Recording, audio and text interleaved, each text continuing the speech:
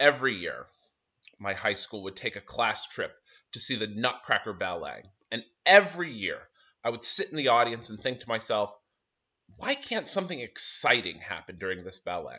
Well, in 1913, there was a very exciting ballet, The Rite of Spring. So today I'm going to be talking about The Rite of Spring with the help of an article by Ivan Hewitt that was published by the British Library.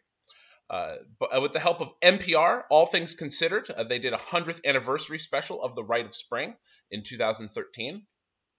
And two newspaper articles from 1913 and 1914 that talked about the Rite of Spring Ballet. So today we're going to talk about what is the Rite of Spring and what really happened. So it all took place May 29th, 1913 in Paris, France. And it was the opening of Igor Stravinsky's Rite of Spring Ballet.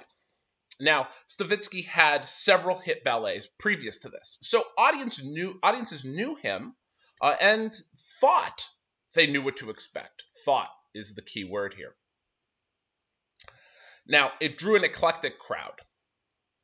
It had rich people in the crowd and also very artsy people. Very artsy people in the crowd wanted to see this as well. So you had a very mixed crowd in the audience.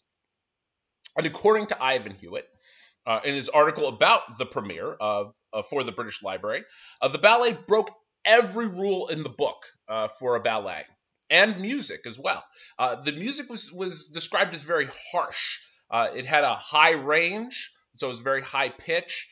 It was very loud. That was the other thing. It was a very loud ballet. And the musical pace and musical combo just didn't seem to make sense to ballet goers at the time and music listeners at the time as well. So, especially in 1913. So, Hewitt also stated that the dancing made people upset. Even the dancing in the ballet made people upset.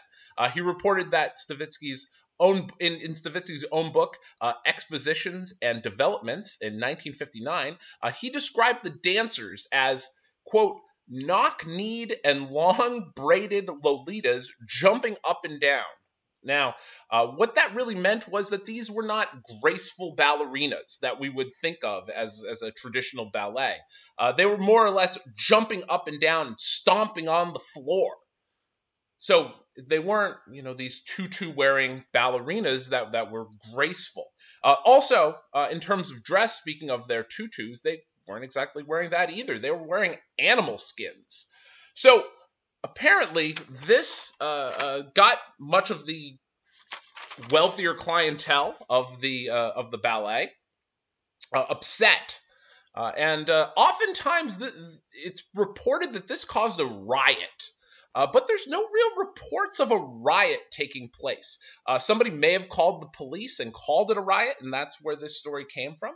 But it wasn't a riot as we would think of. There wasn't any damage. People weren't throwing things in the streets. They weren't lighting things on fire. Instead, what a London paper called it, a London paper, The Observer, said that the music would have moved a saint to protest. And also, it's widely reported that insults were thrown at the dancers. Hewitt wrote that things like, call a doctor and call a dentist were shouted. And there was a lot of insults mocking the dancers, mocking the music going on. However, that was mostly the wealthy ballet goers. The artistic people, they saw some merit in this. They saw it as art. They saw it as something very, very, very different and something that they have never seen before. And that clientele seemed to like what they saw. As early as 1914, so a couple months later, in America, Mary Kellogg, a dance instructor, called the ballet revolutionary. And that was reported by the Ogden Standard in Utah, but that was a wire report, so that was widely reported throughout the United States. Mary Kellogg was from Massachusetts. So, in conclusion, it didn't end in a real riot, like many believed. And certainly made for an exciting night and an interesting piece of history. So today we learned what is the Rite of Spring and what really happened that night. So this was just really a very broad overview of what happened during the Rite of Spring.